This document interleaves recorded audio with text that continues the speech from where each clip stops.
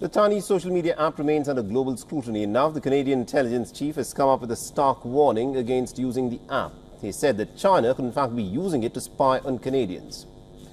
The Canadian officials have said that it is pretty clear from the app's design that data obtained from its users is available to the Chinese government.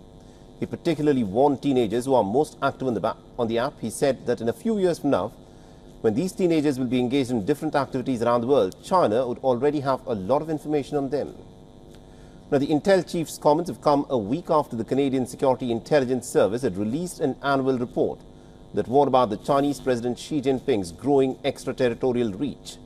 And as per the report, the Chinese president has also introduced provisions giving Beijing the ability to control data in China, and expansive laws that require Chinese citizens anywhere in the world to assist with China's intelligence services.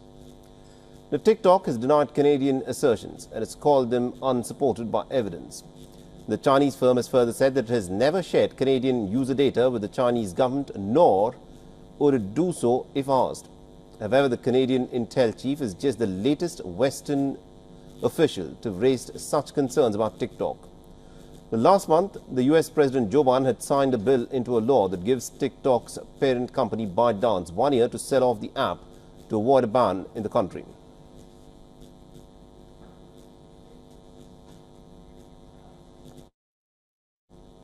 Several nations have banned TikTok over security and privacy concerns, and these include India, France, Taiwan, Canada, Belgium, Australia and New Zealand. For all the latest news, download the WION app and subscribe to our YouTube channel.